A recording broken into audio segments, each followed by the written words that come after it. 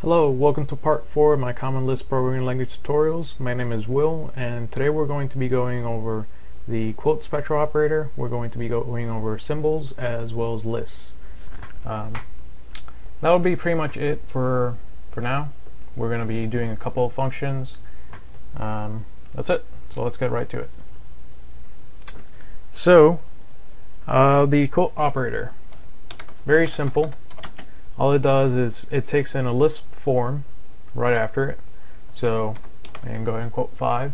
What's going to do is it's going to prevent Lisp from evaluating that form.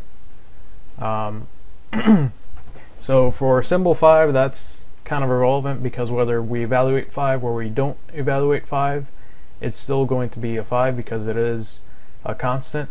That's similar for characters. The other constants I've gone over, vectors, etc. Now, for what the quote operator actually matters is in two very important cases. One, symbols. So if Lisp encounters the symbol X, it's going to try and find a symbol with that name, and it's going to get the value of it. So sometimes we do have the need for getting the symbol itself, not the value that it contains. And we'll go into that in just a second. And the other case is for lists. For example, if I want the list that contains 0 through 5, right? If I go ahead and type that into Lisp, what it's going to try and do is it's going to find a function called 0 and use these as the arguments. But sometimes we want literally the list that contains 0 through 5. And those are the cases where we use quote. So similarly above. Lisp also declares a shorthand for using quote, and that is to use the single quote. And keep in mind it's not the backtick, as it might be called, which is right under the tilde. That's very, very specific. For most cases it's going to do the same thing as a single quote. However, this is defined specifically for something else, which we'll go over when we're writing macros. Just always use a single quote for now. So these two can be written as just single quote that and single quote the list. Nobody ever writes out the special operator because it adds more parentheses to way too many parentheses anyway. So, alright, so let's demonstrate the use of symbols. Symbols are a little difficult to explain why they're important in the language. As you become a better and better Lisp programmer, you kind of learn to appreciate them more and more. As well as when you get into packages, you kind of hate them a little bit, but overall symbols are good. And so let me teach you a simple scenario for what you would use symbols. So in C, say we were writing a function that can take in command, and it doesn't matter what the value of the command is. We're going to be using it symbolically because Well, I kind of butchered that explanation. So let's go with just straight up code, which is what I do better.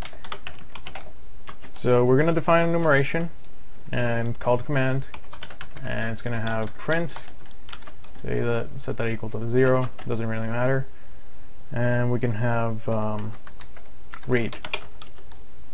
So what the function is going to do is, depending on what command it receives, it's going to do one of two things. So do command is the name of the function here. It takes in an enum command. Let's call it C. And this is me assuming you know C. If you don't, then you really should learn it. It's a really great language as well. Anyway, so if that command we took in is equal to print, we're going to do some printf. Doesn't matter what we do here.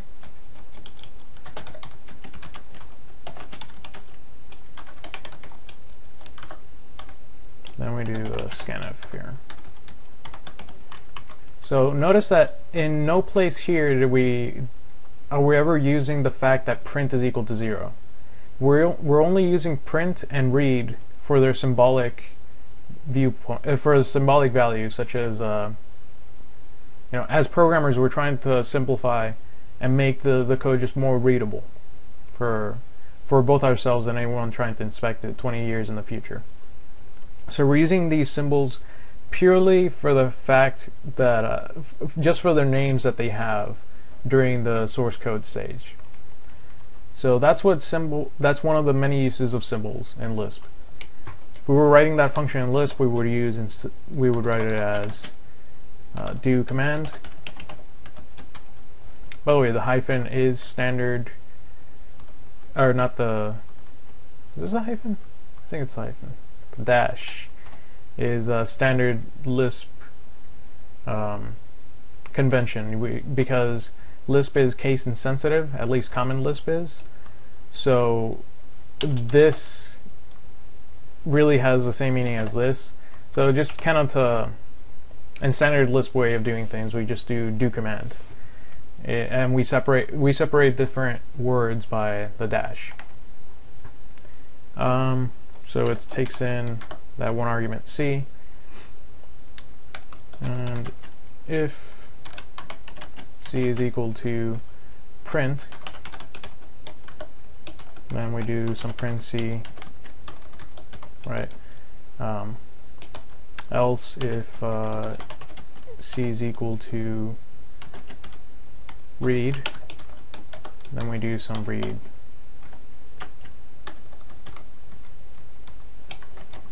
So notice here I'm doing the same thing. I'm only using C for its symbolic value. I don't care what the value of print is.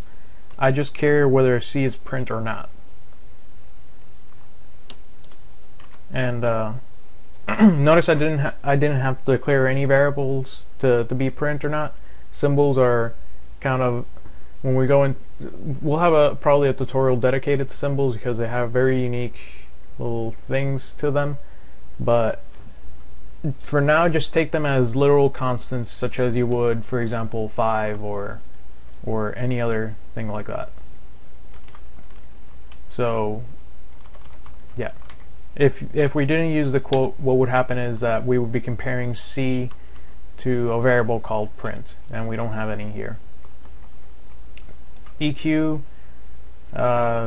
just remember that I haven't actually gone over that, but you can think of it similarly to what equals would do in C or in Java. That's not exactly the case. For example, for numbers, you do not want to use EQ. Instead, you want to use the equals operator. So this would be true, or T. And for most cases, what you're going to instead do is use equal with an L. I'll probably have a single tutorial dedicated to equals because there's many different ways you can compare objects. But as you get more experience, you know which ones to use. Just trust me, for this case, it's good to use EQ instead of equal. Alright. So now to lists. Lists are a very interesting data type in that they're very convenient, they're very concise, and they allow us to express many different things. I mean, the entire Lisp syntax is kind of based on the use of lists, other than atoms such as 5, etc.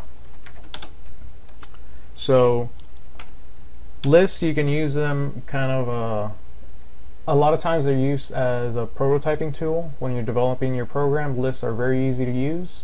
Then you kind of replace them with a more efficient data type for whatever it is you're doing.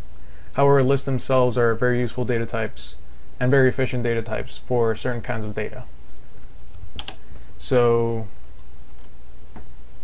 let's do, I think the best show of useful list stuff is to write a couple functions, so let's do that. So I want to write a function called sum, which is going to take a list and it's going to add up all the numbers in it. Now for lists, before we begin with that, there are two functions that are kind of essential. We have car of a list, and we have cooter a list. What car is going to do is it's going to return to us the head of the list. So as an example, if we do car of the list ABC, this is going to evaluate to the symbol A. And if you do car of, BC, and this is going to evaluate to B, not B. And cooter is going to give us the rest of the list. So cooter of ABC, doing way too many typos, is going to give us the list BC. Because that's the list. Essentially, we're removing the head element. Similarly, if we do cooter of BC, we get the list that only contains C. And if you do car on nil, these are kind of the special cases. Car on nil, which is the empty list, is going to evaluate to nil, and similarly cooter of nil is going to evaluate to nil. Or this is probably the better way to do it, because when you're dealing with lists, you want to emphasize the fact that you're dealing with lists and not true or false with nil. Alright, so that allows us to get at the elements of a list. So let's write that sum function. So defun sum. Let's see how much time I have here. Okay, I got a couple more minutes. So defun sum, it's going to take a list of numbers. We're just going to assume that it's a list of numbers. And so there are two cases for a list. Either it's empty,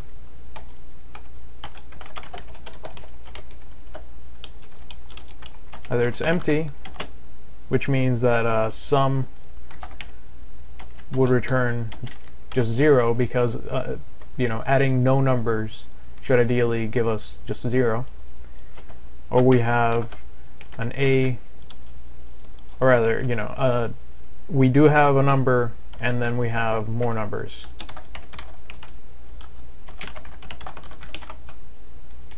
In which case we should return the whatever number we're at right now, whatever number we have at the moment, plus the sum of the rest of the list. So that's very easy to do here. It's a simple statement, if statement. The null function is going to test whether the value that you give it is nil. It's going to return true if it's nil, false otherwise. So here, if we have an empty list, we just return 0. Otherwise, what we want to do is we're going to add the current element, as I said before, of list to the sum of the rest of the list. And that's it. So if we open up our REPL, got one more minute. Just drag this in there. So sum of the list 0, 1, 2, 3. It's going to give us 6, which is the 1 plus the 2, which is 3 plus 3. And we can give it nil. Same thing. You can give it the list that contains 1, etc. I'm going to go ahead and cut it because yeah, very close. And next time we're going to go over writing a couple more list functions so you can get a little more comfortable with manipulating lists. But for the most part, it's going to be null or something else. Alright, catch you later.